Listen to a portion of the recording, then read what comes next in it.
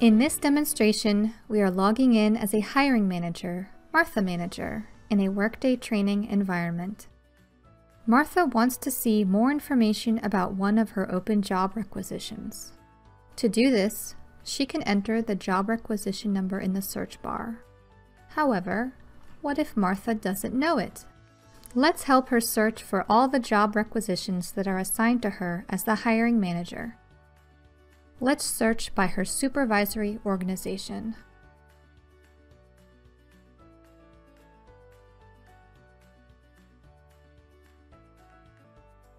As a reminder, a supervisory organization groups workers into a management hierarchy. Workers are hired into jobs or positions associated with a supervisory organization. Martha can now see more information about her supervisory organization. From this page, she'll click the Staffing tab. There's a lot of staffing information on this page, with the first section showing positions with open job requisitions.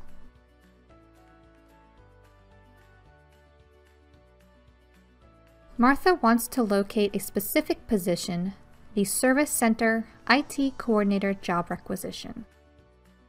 To do this, we can utilize filtering on the table. Let's filter so we are only viewing job requisitions that have Service Center in the name. To filter for this, we'll click into the Effective Job Requisition column. Next, we'll type Service Center so that we can see Service Center jobs.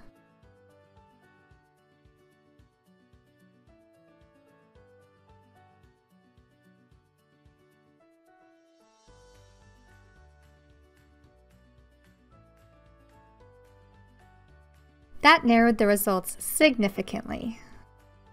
Now that we have isolated the right job requisition, we can access it by clicking the specific effective job requisition hyperlink within the table. We are now in the job requisition workspace. As a reminder, we could have accessed this space directly if Martha had known the job requisition number and entered it via the search bar. But now that we're here, let me walk you through the page. On this page, you can see the recruiting start date, the target hire date, the primary location, the hiring manager, and the recruiter.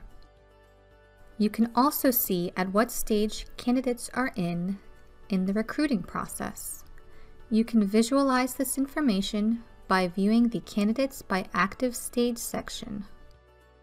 When you click on a stage, you can see percentages on the number of applicants dropped from consideration or who made it to the next stage. You will also see a Candidate Actions button, which will redirect you to the candidate grid to see additional application data. Next to the Candidates by Active Stage section is the Candidates by Source section.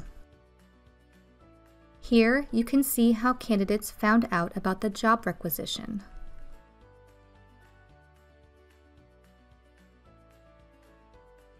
There are a few key tabs here that I want to show you, with the first being Candidates.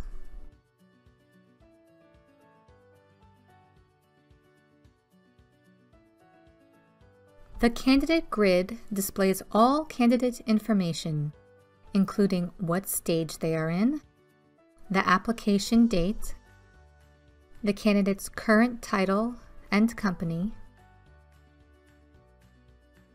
and the source, or how the candidate learned about the job. From here, you can select candidates to take an action on. You could move forward or decline, send a message to the candidate, or take other action using the Related Actions button. You can also see the Awaiting Me column tells you exactly what is pending your review or action. We can see that Martha has a screening task that is awaiting her action for the candidate named Taylor Time. She can select Screen and either move Taylor forward in the process or disposition them. There are other subtabs besides the Overview subtab to check out.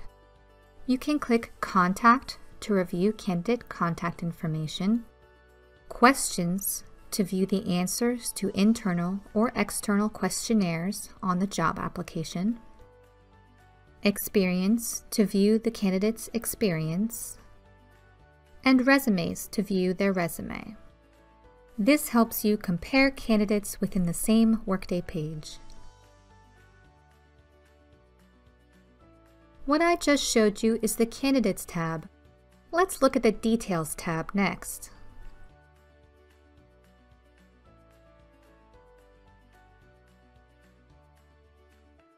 The Details tab shows all the requisition details and hiring requirements. It's helpful to view this tab because the hiring manager can see the number of job openings for this job requisition, like if the positions are filled, compensation information for the job,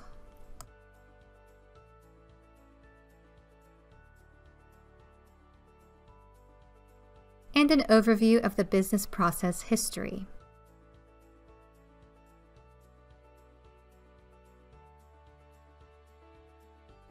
Finally, I want to show you the Job Postings tab.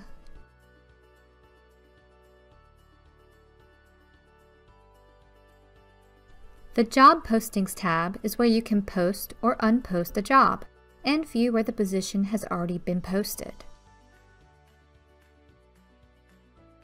You can take action on a job posting using the Actions button. In this case, when I click the Actions button, I can do things like update the job posting or view the job posting details. Wow, that felt like a lot! Thanks for taking the time to learn more about viewing the job requisition workspace.